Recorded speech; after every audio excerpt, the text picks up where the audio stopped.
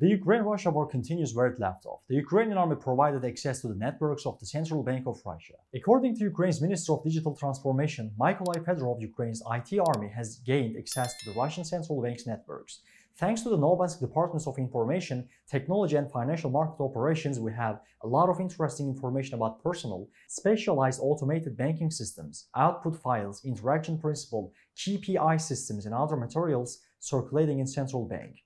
How can the central bank maintain the stability of the ruble if it cannot ensure its own cybersecurity, he said. He also stated that Ukraine's IT army is in the process of making the first 27,000 files public. Anyone can make an analysis, draw appropriate conclusions, and take action. Fedorov also gave a link to the files. To reach all actual news fast and reliable worldwide, please don't forget to follow and like us.